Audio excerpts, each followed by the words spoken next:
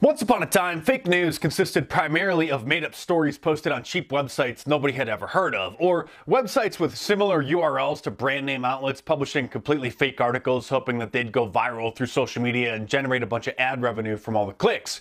And I'm sure that you're familiar with people making fake screenshots on Photoshop and posting them on social media, claiming that they came from news articles, text messages, DMs, or someone's supposed deleted tweet. But we're far beyond those primitive forms of fake news and rapidly approaching a world that was once only found in science fiction films. In Arnold Schwarzenegger's 1987 film The Running Man, he was an innocent helicopter pilot who was framed for the massacre of civilians looting a grocery store after an economic collapse. And with the help of some doctored video that aired on national television, the general public thought that he had been caught red-handed, murdering a bunch of people when in fact he had actually refused orders to open fire on them.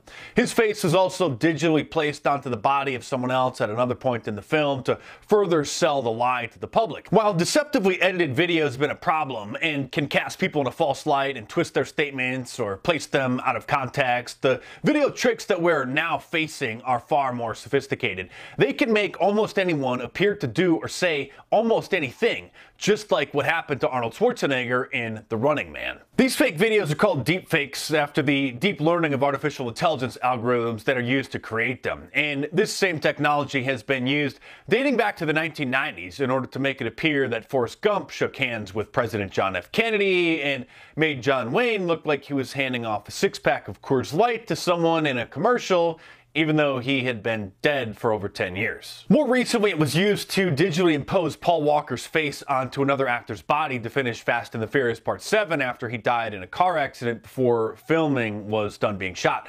But unfortunately, this technology isn't just being used for entertainment anymore, and people are starting to realize that in the wrong hands, it can cause tremendous danger. In 2018, comedian Jordan Peele released a video showing Barack Obama appearing to warn about deepfakes, and then the video cut to a split screen showing Obama on one side and Jordan Peele on the other, revealing that he was doing the voice for Obama since he does a pretty good impression, and he was also using real-time face mimicking software in order to match his lips and facial expressions onto a digitally recreated version of Obama. It was a clever PSA to bring this kind of technology to people's attention, since at that time most people hadn't heard of deepfakes. 2 years earlier, in 2016, researchers at Stanford University posted a video demonstrating their face-to-face real-time face capture technology, showing how using their software and an ordinary webcam, they can map a person's facial expressions onto George W. Bush, Barack Obama, and Donald Trump. This may have been the same software that Jordan Peele used for his video. Technology to manipulate video in such ways was once extremely expensive and required teams of people to produce, but today's deepfakes can be made by amateurs on their home computers. Snapchat filters and Facebook Messenger filters can now overlay different cartoon faces and effects on someone's face in real time.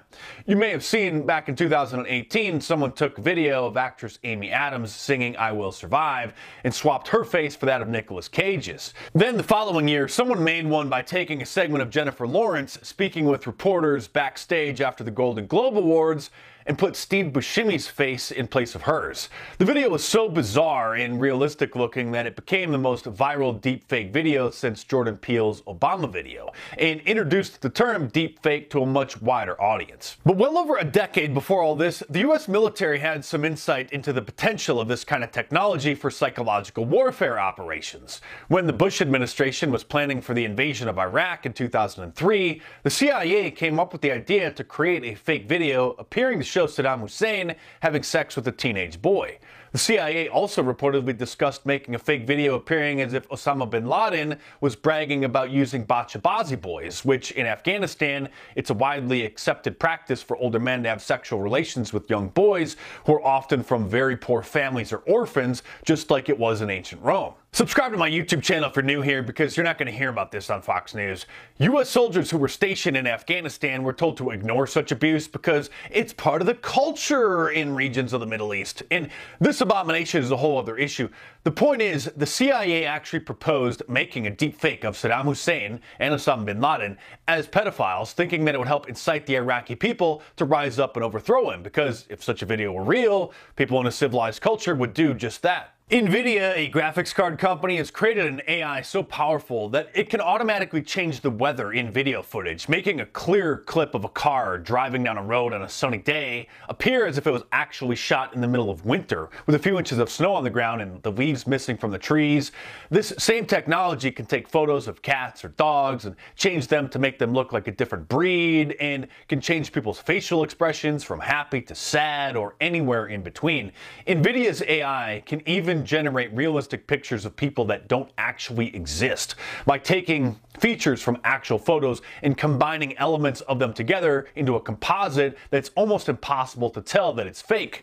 The website thispersondoesnotexist.com uses this technology to display a different fake photo every time you visit it.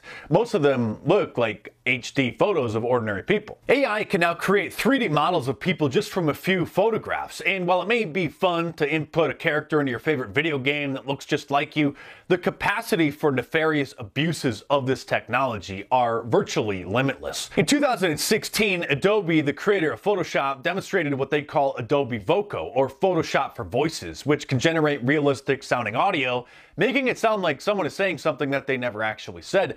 The software works by inputting samples of someone's voice and then can create fake audio files in that same voice, saying whatever is typed onto the screen. 3 years later, a group of machine learning engineers released an audio clip that they created using their Real Talk technology, which sounded like Joe Rogan talking about investing in a new hockey team made up of chimpanzees. It wasn't perfect, but if you didn't know that it was fake before you heard it, you may be fooled into thinking that it was real. In a recent documentary about Anthony Bourdain called Roadrunner, the filmmakers included some deepfake audio to make it sound like Anthony was saying things that he had written but never actually said out loud. The film didn't even disclose that it used AI-generated audio, and after it was discovered, it sparked a major conversation about the ethics of doing such a thing and the possibilities of such technology being used in even more nefarious ways. Right now, it still takes quite a bit of sophistication to create such material, but as technology advances, it'll likely be possible that anyone can use a basic app to create realistic looking and sounding deepfakes of politicians, CEOs, celebrities, anyone, to make it appear as if they're saying racist, hateful, violent things. And as Winston Churchill said, a lie gets halfway around the world before the truth has a chance to get its pants on. So nobody is safe from being smeared by deep fakes, whether they're an ordinary person who's been targeted by a jealous ex-lover, a disgruntled coworker or classmate, or whether they're the president of the United States whose political opponents want to bring him down. We are clearly not in Kansas anymore, and only time will tell how pervasive and damaging deep fakes will become.